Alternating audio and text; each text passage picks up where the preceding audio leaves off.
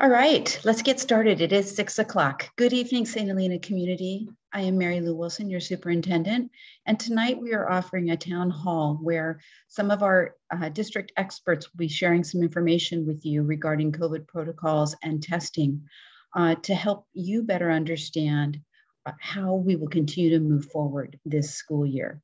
Before I begin, I wanted to introduce the staff that will be with me tonight. Andy Stubbs, our Chief Business Officer, will be with me. Chris Heller, our Chief Academic Human Resources Officer. Mary Allen, our Director of Curriculum Instruction. And Kate Scudero, our Registered Nurse, who joined us just this year, and we're thrilled to have her. Last year, we started school in November with our students attending every day, 5 days a week. And because of the community partnership with parents, our students, public health, all of the work that we accomplished, we were very successful. And I'm very proud to share with you that as we looked at the entire school year from November to June and calculated a positivity rate for employees and students, it came in well under 4%. That is because of the work. I'm sorry. Hold, please. This evening, Claudia is here to interpret for us. I apologize, Claudia. She's going to introduce herself and share with community members who would like to listen to this in Spanish how to do so. Claudia, could you please step onto the screen and introduce yourself? Yes, Ms. Wilson, thank you. Buenas noches a todos. Su servidora va a darles el acceso a los servicios de interpretación que van a estar disponibles esta noche. Si quieren escuchar la interpretación simultánea de todo este webinario, lo pueden hacer. En la parte inferior de su pantalla, en medio, ustedes pueden ver un símbolo de mundo. Si hacen un clic en ese símbolo, después les va a dar la opción de español, hacen otro clic y de esa manera pueden escuchar todo el webinario simultáneamente en español. Su servidora Claudia va a efectuar la interpretación. Gracias. Thank you. And thank you, Claudia, and thank you to the listeners who will be listening in Spanish. And so again, last year we started our school year on November 2nd with our students coming to school every day for 5 days a week. We had a partnership with our families, with the public health department, and primarily our students to follow the protocols. And we were very pleased with the outcome. From November to June, approximately 3.5% or less of our students and staff tested positive over the course of the year. Using everything we learned from last year and looking at the new public health requirements for this year, we were able to open school to full day instruction. And we're so pleased that our students are with us every day for a regular full school day. There are some additional requirements that we need to talk with you about tonight. And so we will give you a brief public health update for the county. We're going to talk with you a little bit about vaccines, protocols and exposure to protocols, exposure protocols and student testing, the strategies that we're using to ensure and work towards safety. And then at the end of this webinar, if you have any questions, we'll be taking questions. All of this will be recorded and posted on the district website. And so if you have a friend that's not able to view this tonight, please make sure and invite them to go to the website to take a look at the information. So the chart in front of you now is a chart from Dr. Reluccio, our public health director, and it is a case trends chart that shows cases, new cases by month and daily cases. And if you look at the bottom of the chart, you can see that it's from July of last year to July of this year.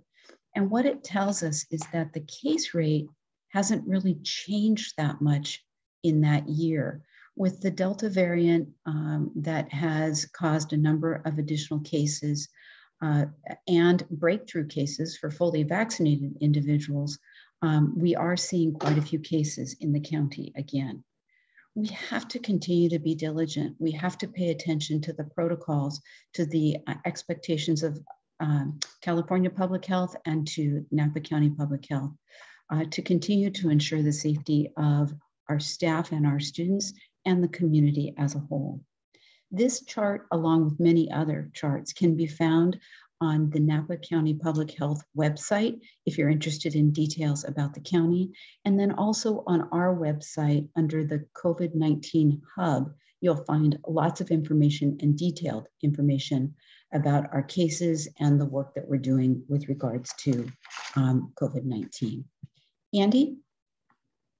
Thank you. And as Mary Lou mentioned, as a public school district, we are following the California Department of Public Health guidelines, which are updated regularly, and we monitor those updates. And then additionally, the Napa County Office of Education has provided all school districts within Napa County a document that outlines the state public health guidance. And so masks are required for all students and staff in all indoor settings throughout the school districts. And masks are strongly encouraged, strongly recommended in outdoor settings as well. With regard to physical distancing, while it's no longer required, we are maintaining physical distance of 3 feet or more in just about all settings across the district. And ventilation is another key way to help mitigate the spread of the virus. We have high-grade MERV 13 filters in all of our HVAC systems across the district, and small portable air scrubbers in every classroom space and office space throughout the district. One of the most important mitigation strategies is to stay home when you're sick. And we'll be hearing more about quarantine and isolation in some of the upcoming slides. The guidance also recommends that schools limit non-essential visitors, volunteers, and activities involving external groups with people who are not fully vaccinated. And the guidance also provides our custodians with cleaning and disinfecting protocols when a positive case is identified. And I will turn it over to Kate and Mary. Actually, I believe Chris is going to give some details about vaccines first. Sorry about that. Thank you. Good evening. This chart that is on display shows the Napa County vaccination versus unvaccination rate. And you can see by the weeks in 2021, the complete variance in the last probably 2 months between vaccinated and unvaccinated people that shows that unvaccinated people are 55 times higher than vaccinated. So with a case rate of 1,714 versus 31, you can see the value of being vaccinated. This is important for any student in RLS in high school that's participating in extracurricular activities. We're asking that those students get vaccinated, verification to the office. Vaccinated people participating in extracurriculars are less likely to miss practices or games due to an exposure. Unvaccinated student athletes or extracurricular participants would be automatically out for 10 days. So we want to make sure that that documentation is provided to the office and ensure that our secretary can record that information so we can keep that on file. On the next slide, this talks a little bit about our staff vaccination rate and shows that it's an extremely high rate at 96.7%. That's a very high rate in comparison to many other districts that I've spoken to. And we continue to provide weekly testing for our employees. Once a week on Thursday afternoons. We've had 55 employees take part in the last 2 weeks of that ongoing testing. But it is required for any employee who has not verified their vaccination or provided the documentation that they must test every week. I think I turn it over to Mary. Hey. Hello. I'd like to just review the exposures, what happens when somebody is exposed or if we do have a positive. And I just want to start with clarifying some of our terms. An isolation procedure is when somebody has tested positive for COVID and they are remaining at home to prevent any spread of infection to others. The quarantine is when you've been exposed to a person who is positive for COVID, but you have not tested positive, you remain at home and away from others to prevent the spread. And then we have a new term that's come about since the beginning of the school year called a modified quarantine. And that is for somebody who has been exposed at a school during school, and they are to remain we have a new program where the modified quarantine students can actually participate in school. And I'll get into that in just a moment. So on the chart in front of you, we have some varying scenarios for the different cases where people are vaccinated, unvaccinated, if they were wearing a mask during exposure. I want to just start by reiterating that if anybody actually has COVID or test positive, they would be in isolation. And so they would be home and not part of this. And that doesn't matter if you're vaccinated or unvaccinated. If you have tested positive for COVID, you are home for the 10 days. You are out until 10 days, plus you have been fever-free for 24 hours and your symptoms are resolving. So that's the isolation. For quarantine, we have several different variations on this. On the first row, it shows that if somebody is symptomatic and they are fully vaccinated or not vaccinated, if they're symptomatic, it doesn't matter, they need to be at home. So anybody who is symptomatic is at home. You stay at home, and for the same as the above scenario I just mentioned, for 24 hours have passed since you've had a fever without the use of medication, any other symptoms are improving, and it's been 10 days since that started. With symptomatic, the 10-day period can be shortened if you go and get COVID tested and the test comes back negative. You also can get a note from a physician that states that whatever your symptoms were not COVID. So for instance, if you were out with a sore throat, you go to the physician, you're diagnosed with strep throat, they write a note saying this is a non-COVID issue. You bring the note in and you can be returned to school. The next row, it delineates when somebody who is asymptomatic and they are fully vaccinated. If they've been exposed to somebody who is COVID positive, whether or not they're wearing masks, because the student is fully vaccinated and asymptomatic, they don't have to quarantine. The vaccines provide a protective measure for these students that they are able to skip the quarantine and testing. In the final two rows, we have students who are unvaccinated, they are asymptomatic, and there's two different types of exposures. In the first, it's the third column, but the first case, it's the asymptomatic student who is unvaccinated, but both of the people, the person who was positive for COVID and the person who was exposed to that positivity, were wearing masks and were at school. In this instance, we would instate what's called a modified quarantine. That person may continue to attend school as long as they are asymptomatic, continue to wear masks. They get tested twice weekly, and I'll expand on that in just a moment.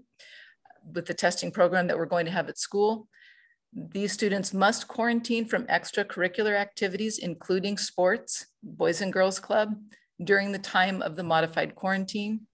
They will continue to monitor their symptoms for a full 14 days to see if anything should change if they become symptomatic.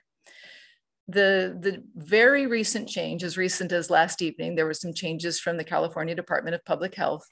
The modified quarantine, the length of quarantine has been shortened.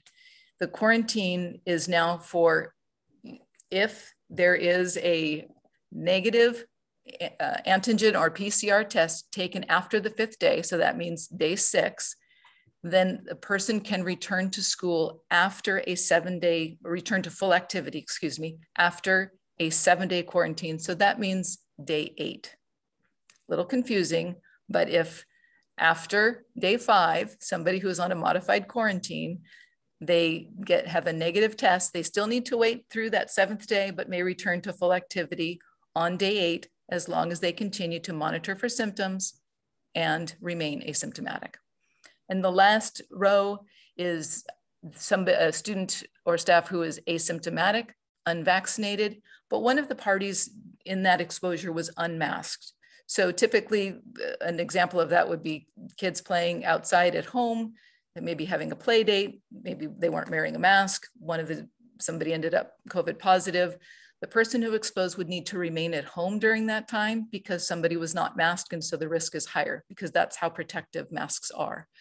So because the risk is there, since they will be out for that quarantine period, there's a similar change in that protocol where the student may test, they're at home for the full time until they take a test after day 5. So that means on day 6 they test, and then after the full 7-day quarantine, as long as the test comes back negative, they may return to school on day 8 and activities, provided they continue to be asymptomatic and monitor symptoms for 14 days. This is really complex. I want to ensure that this chart is on our district website for parents to review, correct? It is on our website, and there will be a little bit of updating to that chart on our website because this is very new information that we're getting. Right. And that's the complexity of all of this. And it's been that case since March of 2020. The updates come to us on a regular basis, and we do what we can with the information we have at that time. So I know you're going to do a few more review of what you just shared. So here's the next slide for you. Thank you. So the California Department of Public Health is offering a program of testing in schools, and the purpose is to keep kids in schools. It's been shown that that's just incredibly beneficial to everybody to have kids in schools. So during this modified quarantine that I mentioned above, and this is where an unvaccinated asymptomatic student was exposed at school where both of the parties were wearing a mask, the students who are in school will be able to be remaining in school during that modified quarantine period, provided they remain symptom-free. There will be testing provided on site twice a week during the modified quarantine. The on-site testing is going to be at set days at each site. So for instance, a location would have testing on Monday and Thursday. Another one would have it on Tuesday and Friday. Next slide, please. So the testing protocols, there will be some information that comes home to all families that gives a really nice description about a little bit more information about the testing protocols. It also has a place for parents to sign up for consent. So we need to have consent for students to participate in this program. There's a link in the information that will be coming home that provides you access to sign up for this program. It also has a really nice, some videos to show, because this is a supervised nasal swab that the children will actually do on their own.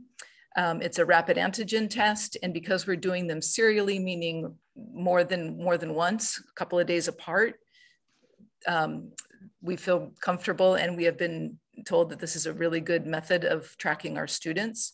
So we have wonderful videos that will come as part of the background for this information that you can show with your kids so they can see people their own age. They have kids of all ages doing the swab as young as kindergartners. And so I think it's helpful for our kids to see somebody their own age doing this kind of activity and having no problem with it. So that resource will be available.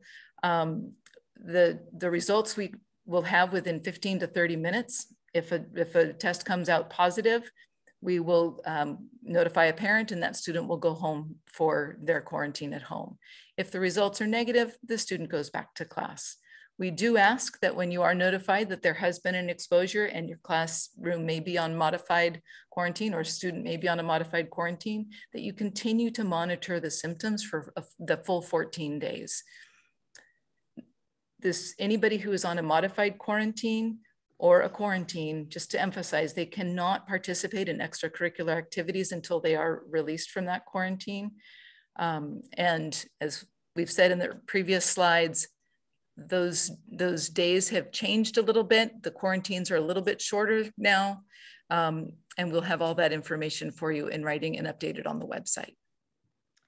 Thanks, Kate, and thank you for bringing your expertise to St. Helena Unified. We know that you worked with COVID-19 and protocols within schools last year as well, and so we're very fortunate to have you join our team.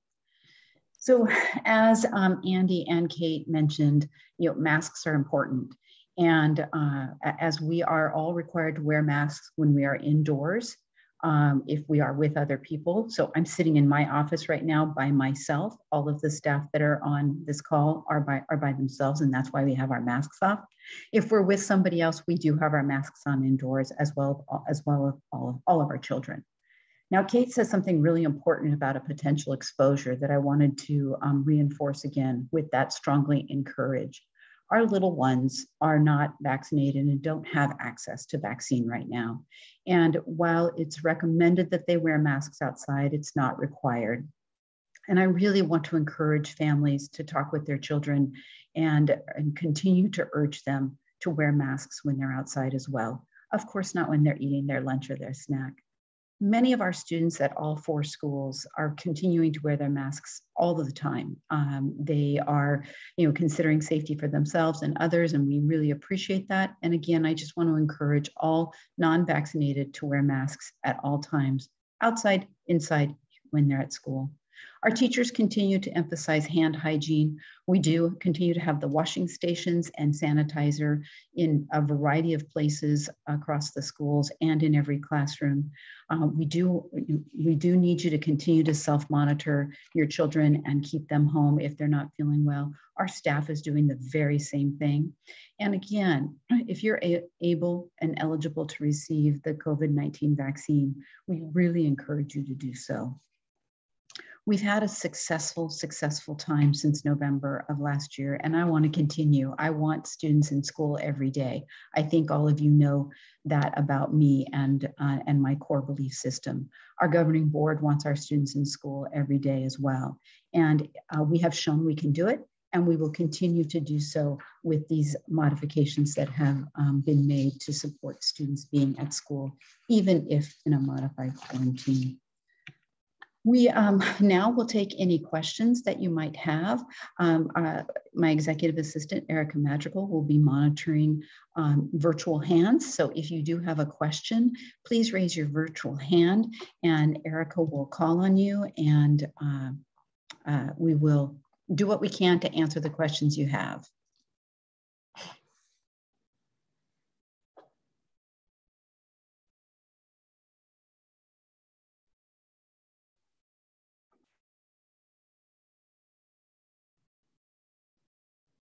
If any participants in the audience care to ask a question, please hover towards the bottom of your screen where the virtual hand is, and go ahead and click that button, and I will unmute you and ask you to ask your question.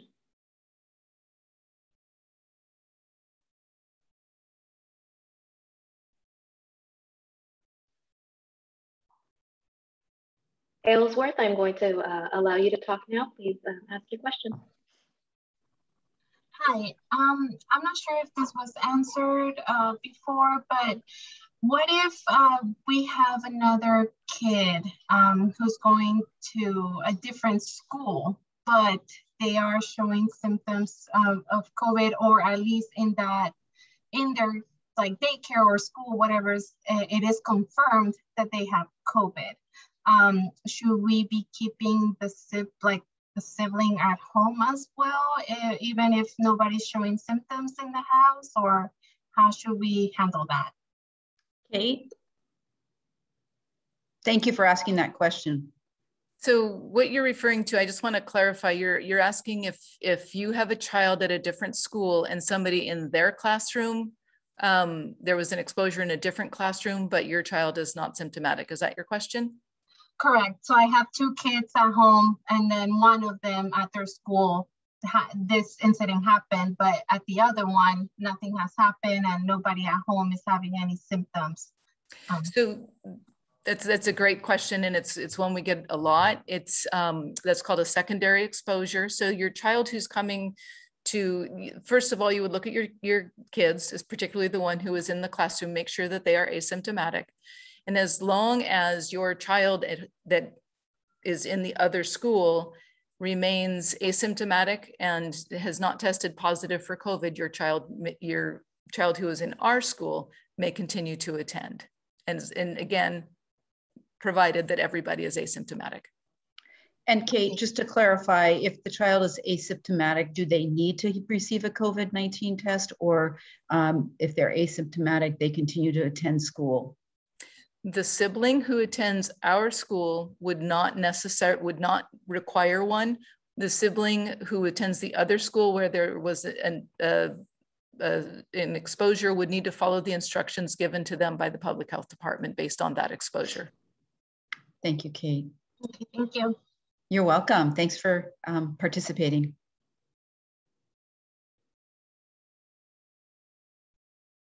I believe that this is Amy on the call, so I'm going to allow you to talk, Amy. Thank you very much, Erica. A couple questions. I'm wondering what our case rates have been so far. I've been really curious. So now that we're a couple weeks into the school year, we should have some data on where we're at, if we'd be really interested in that. I'm also wondering what the protocols are that would cause an entire classroom to need to quarantine. I've been hearing about 7 kids called in sick today, so everybody went home. And then would that, in that case, if a whole class needed to quarantine, would there be a return to online learning?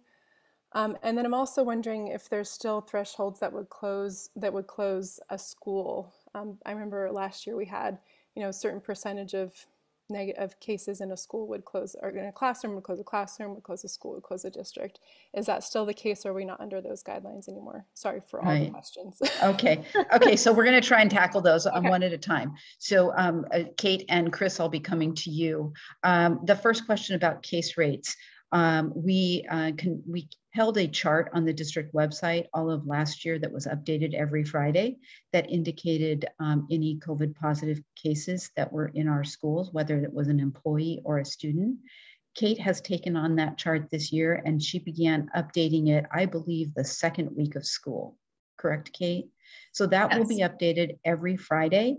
And Kate is very familiar with the numbers there. So I'm going to let you talk about the numbers, Kate. And then also if you could talk about any, what would cause a classroom to close. And when you finish talking about that piece, Chris, if you could talk about what the options are for students who are at home with regards to learning. So on the website, I have been updating that every Friday. The current numbers show 1 person in, I believe that was in the first week of school, and the last week there was not one, and this Friday there would be 1 additional at this, as of this minute. So 2. And so that, and again, that is on the website. I do update that every Friday. As far as the class closing, that was kind of a special event, and that was triggered. I happened to be in the school. It was noted that there were 7 children in one classroom that were out that day. That didn't make me feel comfortable, considering we're in the midst of a pandemic. So I connected with our public health department. We did not have any reported cases of COVID, but those numbers, 7 out of 20, were not, those aren't good numbers. So I contacted the public health department. Out of an abundance of caution, we did have those children go home that day.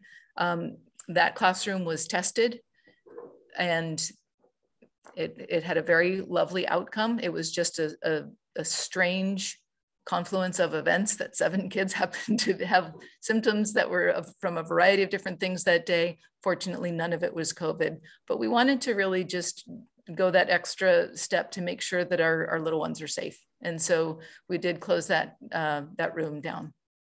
Thanks, Kate. And then from the aspect of continuing their education, Chris, can you speak a little bit about what happened at that particular time and what would happen in the future? Sure. Are isolated or quarantined at home would be provided independent study work by their teachers to complete up to 10 days. So depending on their duration out of school, they'd be provided simultaneous work to complete that would be the equivalent of their classroom instruction. We don't have in place with the sunset of Senate Bill 98 at the end of June, we don't have in place right now the ability to continue Zoom or Google Classrooms. We are working on that with our teachers union to continue those conversations in the event of not only COVID closures, but potential smoke or air quality days that might impact our ability to conduct school in person. So more to come on that, but we're certainly working on ensuring that students don't miss a beat in their instruction. And Chris, just to be clear, you said you're talking with the teachers. In the event that we're able to put something like that into place, it would be above and beyond what is expected of the California Department of Education, and it would be our teachers really going an extra mile for students. Yes, in our school calendar, we've built in 3 emergency days for things of that nature where air quality is poor or we're unable to conduct school. But this would be something that we could do internally in the district to maintain those student days that would not qualify in the state California Department of Education eyes, but yet satisfy our school day requirement within the district. Thanks, Chris. And then just real quickly, I thought I would go ahead and share with you the community, our district website. This is the main page of the district website. And if you scroll down below Vintage Hall and over on the right-hand side, you'll find the COVID-19 hub. You can also find it in a couple of other places, but that's the easiest place to find it. And this was updated from last year. And there's lots of information here. What you were talking about was the SHUSD positive cases and what you were asking about. And so if you scroll down here, you'll see the chart. And this is week ending August 27. And there's the one case that Kate mentioned. And again, that's updated every Friday. There's also just a host of lots of different pieces of information. Now what flowchart helps parents and our staff to understand what to do. So I just found out I tested positive, and or I have symptoms and so on. I believe this is so this is the quarantine protocols that Kate shared with all of you. I think this is a really helpful chart because it goes step by step and you can take some time and look at that again on your own to better understand what we are required to do. Okay, again, that's all on the district website under COVID-19. Any other questions, Erica?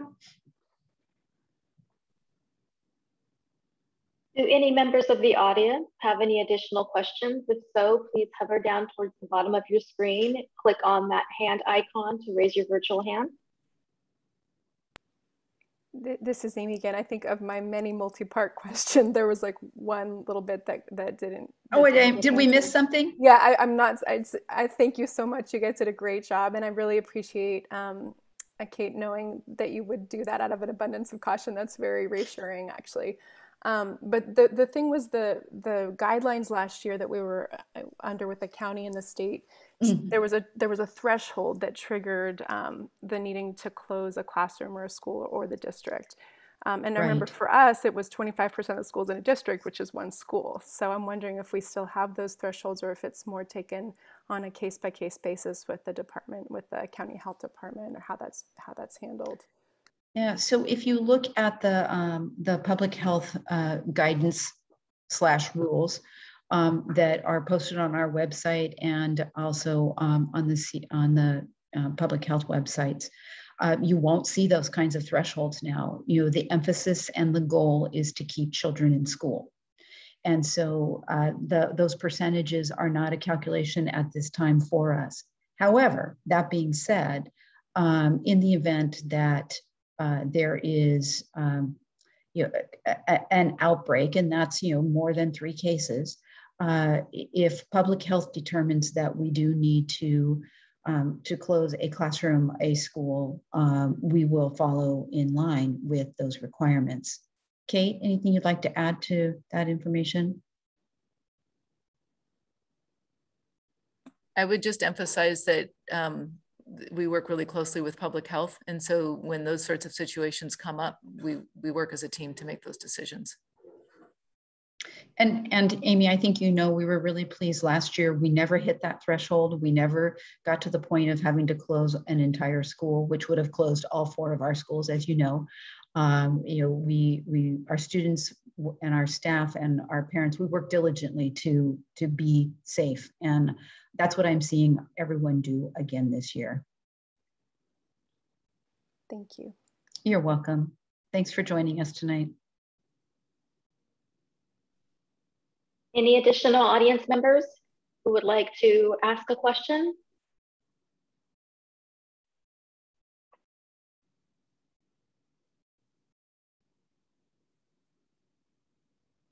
Oh, I have one. We're here. Julie, go ahead and unmute your mic so you may ask your question. Thank you. I was interested in knowing if the schools would be sponsoring or somehow hosting vaccination clinics for our youngest students when they become available. Absolutely. So, the St. Helena Hospital Foundation has been so supportive with our schools, not only St. Helena, all of the Up Valley schools, Pope Valley, Hell Mountain, and Calistoga. We hosted some vaccine clinics before our back to school nights most recently. And we had hundreds of 12-plus-year-olds come to our vaccine clinics when we were able to hold those. Glenn Newhart is the executive director, and we were in communication just last week about vaccines, and it will take him very little time to gather together and be prepared and mobilized to hold clinics. And I know that he will support us in doing so at the point when our 5 to 11-year-olds are able to access the vaccine. Chris, I know you've had conversations with them as well. Did I miss anything? Okay, great. Good question, Julie. Thank you.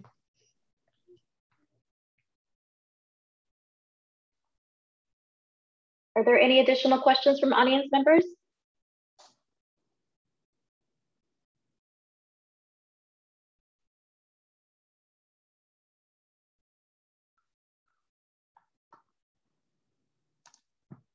Give it one more minute or so.